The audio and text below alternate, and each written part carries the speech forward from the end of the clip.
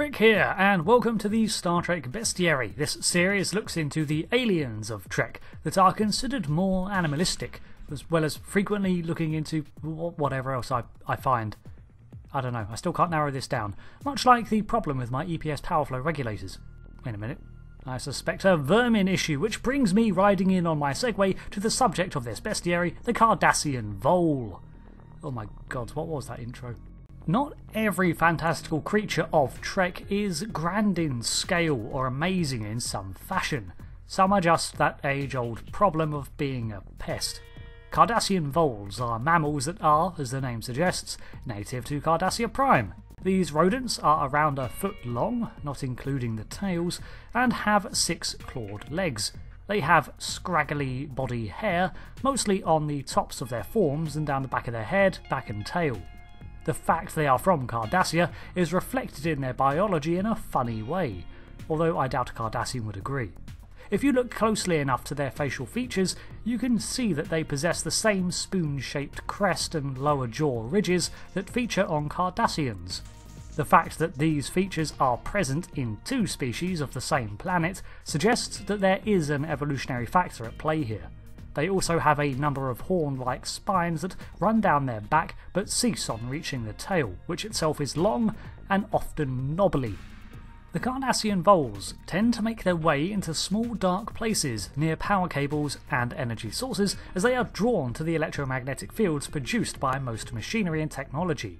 They prefer to live in small, dark spaces, and this combined with their tendency to seek out power sources often leads to them to establish nests in the workings of habitats, especially those that are technologically active all the time, like ships, power stations, and space stations. They are scavengers by nature and are drawn to food sources, again bringing them into inhabited areas often. It doesn't seem that domesticated varieties were common, but the voles were often the subject of vole fights, which the Federation considered rightly immoral. The creatures, however, were generally flighty but vicious when cornered. There are several reasons that they are regarded as pests. First off, they tend to chew on any power supplies and systems that they find, ultimately breaking the system or shocking themselves. Either way, that makes them a hazard. Secondly, they scavenge foodstuffs and live in seldom-trod areas of the structure, causing a mess which can be unhygienic, and they breed rapidly, establishing secondary and tertiary nests in areas around the main one to accommodate their expanding numbers. They frequently stowed away on starships, probably drawn by cargoes of food stores and the ambient power of such a vessel, and therefore could be spread throughout the systems, becoming a problem not just on Cardassia but other worlds like Bajor and even beyond. These Cardassian voles were encountered by Starfleet at least during the 2200s and probably even before. Once they establish a colony in an area, like a space station, it can be incredibly hard to be rid of them.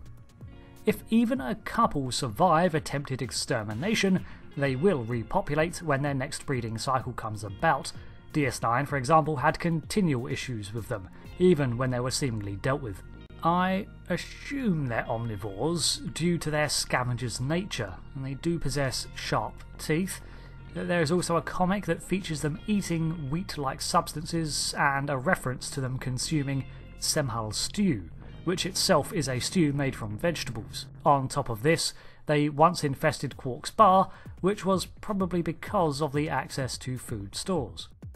There are no in-canon mentions of the Cardassian vole being edible, but presumably it is, and I saw a reference to their bellies being a sellable commodity, but that could be for anything, and with their unhygienic scurrying and appearance, I can't say I'd relish the idea. These small nuisances may have originated on Cardassia, but they spread outwards from there at an alarming rate. Considering their common categorisation as pests, their spread is probably not on purpose, although it would be yet another act of sabotage from the Cardassians if they let some loose before giving up Terak Nor to the Bajorans. We do see Cardassian voles being used as subjects of experimentation, so I do wonder if there is a research aspect to them, one that the Federation would not condone, but perhaps they are immorally used as test subjects, which might also explain why they end up spreading. also maybe why they have 6 legs. There's actually not that much more on them, and I've already made quite a substantial amount of speculation from observations on how they are treated in the shows, so there's not much left to say except that they're basically large space rats. The Federation may regard most life as a sacred thing, but in cases of extreme Vole infestation, it seems even the uptight Starfleet switches its phasers from stun to kill.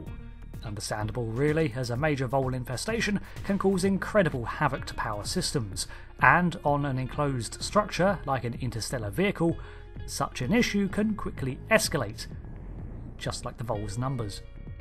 Thanks for watching this video on this critter, and I'll leave you with this one question to ponder.